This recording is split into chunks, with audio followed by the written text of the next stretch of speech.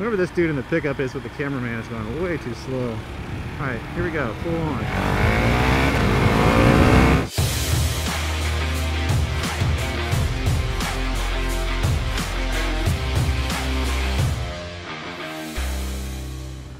So, here we are, my first ride on the Vitpilen 701 Husqvarna 2020. Alright, so already it's super light. I feel like I'm on a mini bike.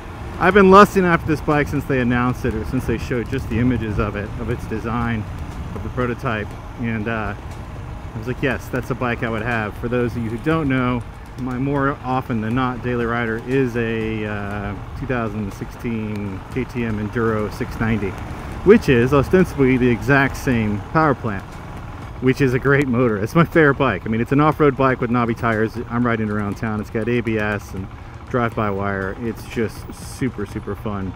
So I did a little bit of research about this before I got on it, and I've already figured out this has some significant upgrades over that KTM. Watch this. No clutch needed. It's rev matching, downshift and upshift, which is more like my BMW S1000RR. It's a super high-end premium thing to have, in my opinion, for a tiny little bike. Like, this is almost considered a starter bike for some. I wouldn't say it's a starter bike by any stretch of the means. 71 horsepower, 52 foot-pounds of torque, and a dry weight of, I think even wet, it's like 360, but 350 pounds? Dude, that's super light territory with 71 horsepower and 52 foot-pounds of torque. That's keeping up with, you know, GP bikes in the 80s. This is not a slow motorcycle. It's got adjustable suspension, front and rear. We haven't set anything up. All I did was take the stickers off, remove the reflectors because the fork reflectors are so ugly, and I threw on some bar end mirrors. Jeff Berry did this for me. I'm not even sure what style these are, but we sell them on our website. I know we are. I can already tell this is going to be my go-to daily rider from now on, because although the Enduro is my favorite by far, this is going to be even more fun. Wow. I promptly left the camera car behind because this thing is great.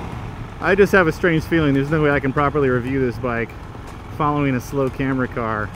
I'm gonna need a little more space. Definitely gonna change the turn signals, gonna change the exhaust, because this thing is quiet. It sounds like a sewing machine.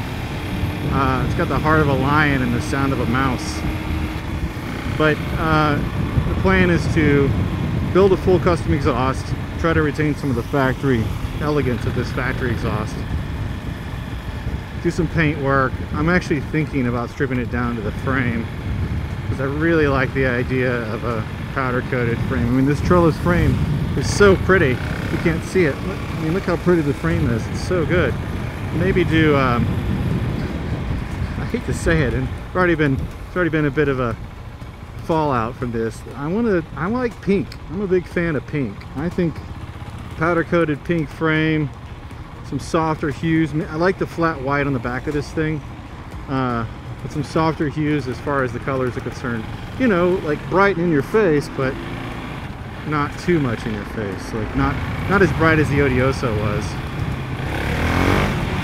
There we go. That was just a pure power wheelie in first gear from 3,000 RPM.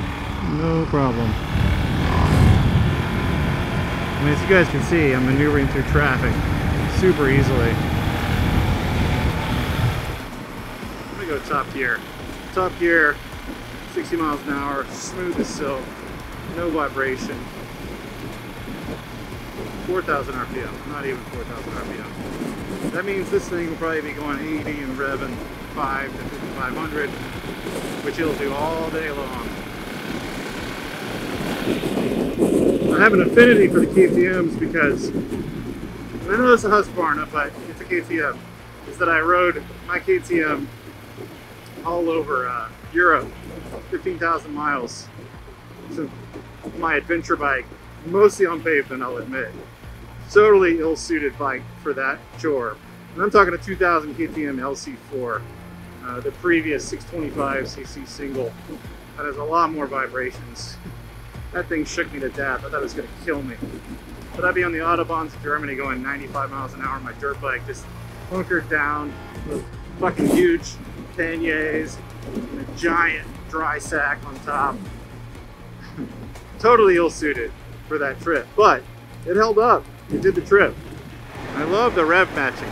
I mean, that's not a feature you expect to get in a small motorcycle. It's going to be easier on the gearbox, which means it's going to last longer.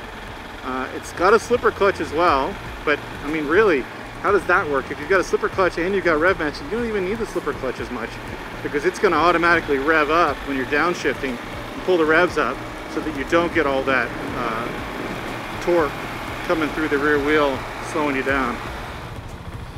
Alright, so that was a short ride. We'll do some better wheelies later. I mean, there's cops everywhere, right?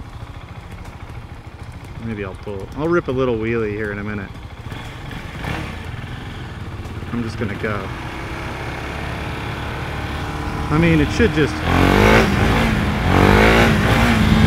It's just so easy and nothing to it. Wheelie right into the back of the pickup truck. That'd be great. Alright guys, 701 Husky Vitpilen might be my new favorite motorcycle. I think it is. Stay tuned for more. Now's the time of video where most people ask for money or donations or whatever. I'm not gonna ask you for that. What I'm gonna say to you is, if you wanna see more videos and you wanna learn more of what we've learned, and you wanna see a deep dive into a lot of these topics, go to our website and buy something. We sell everything from motorcycle gear, helmets, motorcycle parts, specialized tools. We sell lots of things, and they've all taken us years to figure out what the best stuff is, and we figured it out. So go to revivalcycles.com. There's some really good stuff there. Everything from like kick-ass hand grips from Posh to Radiance LED lighting and everything in between. We want to teach you what we know, but this stuff takes time and it takes real effort to make these videos and make them good for you guys. So go support us by helping yourself to the cool stuff you already need. And it helps us because we make a little bit of profit and then we can justify doing more videos. Thanks for your support.